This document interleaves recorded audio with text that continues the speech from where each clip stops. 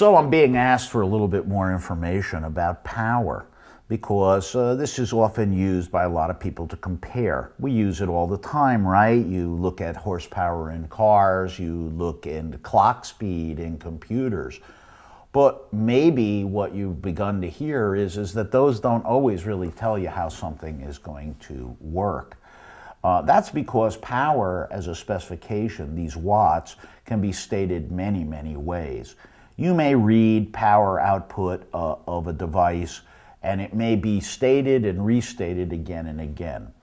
The most common way of stating power is called RMS.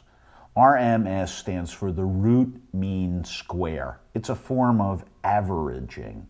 So essentially, if somebody says that they have a system that has 28 watts RMS, it means on average it's going to have 28 watts of power. But there are a lot of other ways to state it. So for instance, you can state that over what frequency. If one is clever, and for instance, low frequencies require moving large amounts of air, bass takes a lot of air to move and to hear, well, that takes a lot of power. So if I'm a clever guy and I want to fool you, instead of putting my frequency response from 20 to 20,000 cycles, I could put it from 50 cycles to 20,000 cycles, and I might be able to say I had more power than if I stated it with a wider and deeper frequency response. Another thing we can use to fool you, if you wish, is statements of distortion. Well, we don't want to hear distortion because it makes your voice doesn't sound natural, the instruments don't sound natural, or literally we can just mess up the music. So instead of hearing 7 violins, we just hear some string instruments. It's just not as good. But is the specification stated with distortion? Well, if you find hi-fi equipment, you may look at distortion levels in the hundredths or even thousandths of a percent.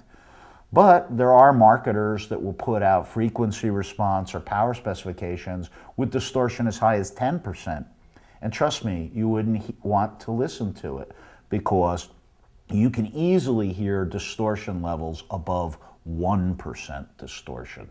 So a specification that has 10% distortion doesn't help you very much because you're going to turn the thing down or off before you ever reach that distortion level, meaning the power spec you're seeing you'll never get. Another problem with it is the power at frequency, as I mentioned before, or another way of stating it might be peak power. Peak power is measured really when we take the device in here, which is called the power supply, which is where we take the electricity out of the wall or from the battery, and we actually feed it into the amplifier. If I drive that power supply to the point of failure, I will get the peak power of the unit. The problem with it goes back to what we just said, which is that's also going to be the point of the maximum distortion. It's not a real-world specification. We're never going to want to listen to this device at peak power. It's a useful spec that engineers look at because some frequencies very quickly may require a large amount of power. So peak power gives some sense in the design of the circuit as to how quickly the amplifier could react to reproduce, say, high frequencies that can change very quickly, or a dramatic change in sound level from very quiet to very loud. But without it being related to the rest of the specifications of distortion or frequency response in terms of the frequencies or sounds we want to hear, in and of itself, it's just a bunch of confusion. Again, power is a good specification to understand. It can help you understand some idea of how much sound it can put out. I happen to think a better useful spec would be the sound pressure level that the device can generate.